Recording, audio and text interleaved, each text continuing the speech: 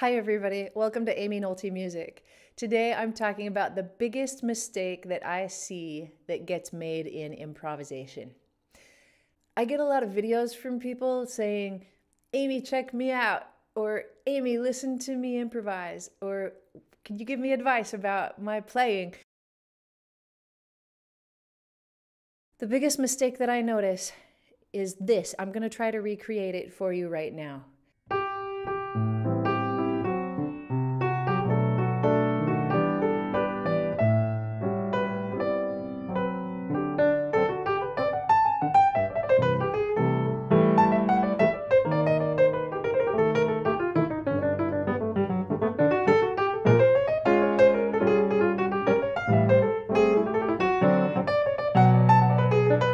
So when I hear somebody play for me, I assume that their solo is starting at the beginning.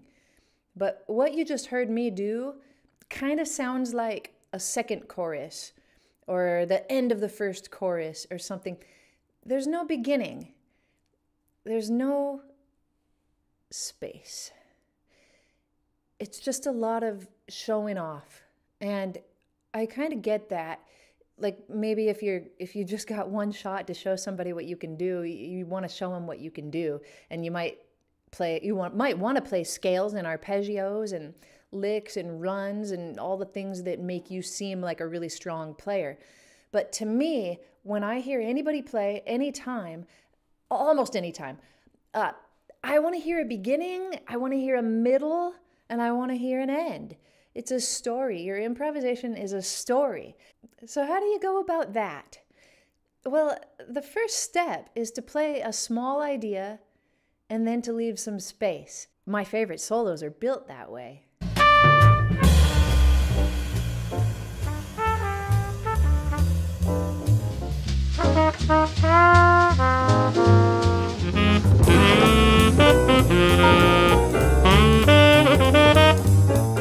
Doesn't matter what your small idea is. Ideally, if you can hear the chord progression ending, you know, the melody is getting toward the end and here comes your solo back at the top of the form. Ideally, you hear something that you want to start with and then you start with it. But sometimes it can be hard to do that. And I actually have a video called Point and Sing, my favorite practice method that can help you get better at actually playing what you hear. But you can even, like this song that I'm using is Just Friends, and the first chord is C major, and I know that any white note sounds good over C major. So I can just pick a couple of notes, maybe 3 or 4 notes to play, and then I just listen.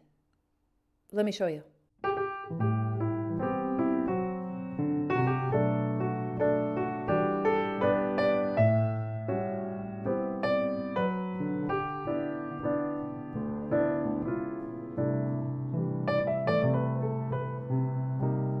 So it didn't really matter which notes I played, as long as it was some idea.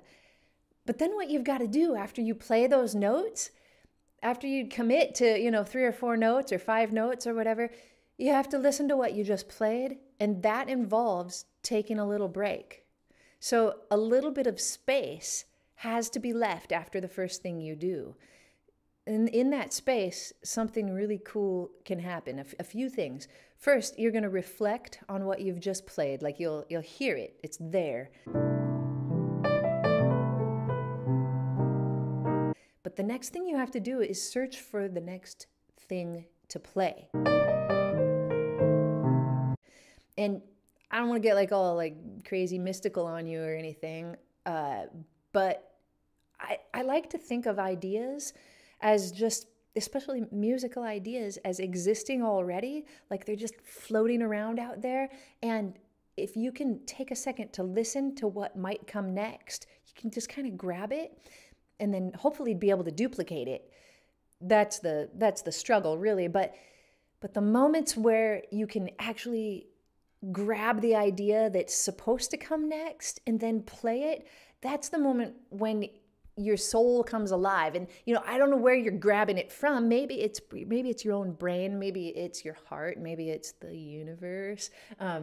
But wherever it is, I like to think of the thing that comes next, or the thing that you're trying to hear, as being the true thing.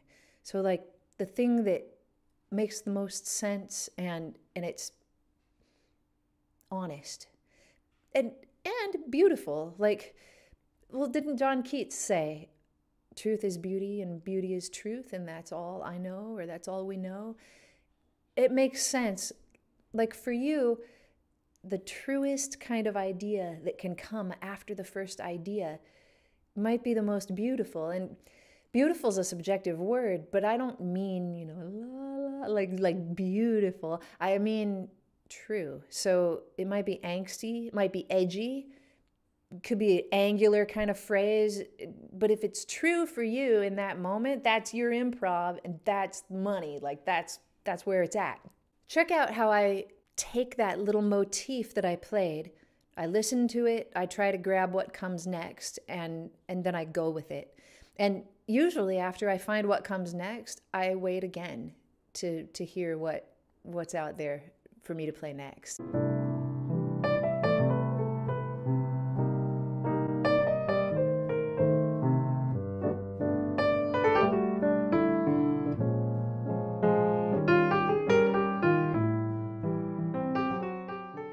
And as you progress through your beginning, ideas will start to flow and be more continuous with less space.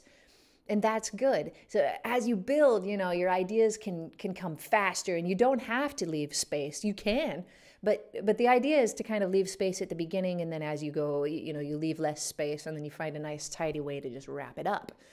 I'm going to try to do that. I'm going to try to take 2 choruses on Just Friends and make a nice story for you, so that you can hear how I try to play what's true to me in the moment. And I don't worry about showing you what I can do. I mean, if I come at it and I know I've got 2 choruses to go, I've got a long time to show you what I can do. But I'd rather us all not think about it like showing people what we can do, but rather, just like I said, looking for what's true and what's beautiful, and being honest about the way that you execute it. So I'll give it a shot, and hopefully, as my grandfather says, put my money where my mouth is.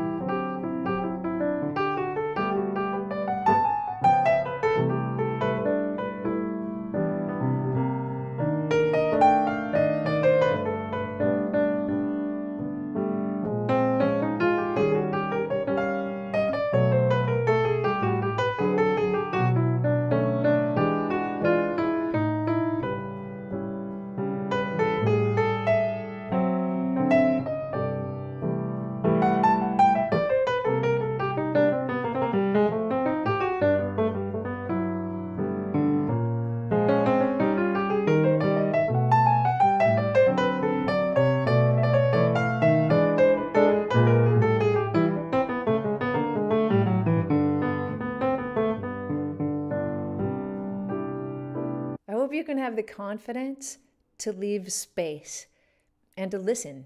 It's not easy to do. It takes practice, it takes maturity. Sometimes it takes some time to, make yourself that kind of a player. But I do know that it's a very important step to be able to gain the confidence to play what is true to you. So good luck in that. Thank you so much for watching. Don't forget to press subscribe, and I'll see you next time on Aimee Nolte Music.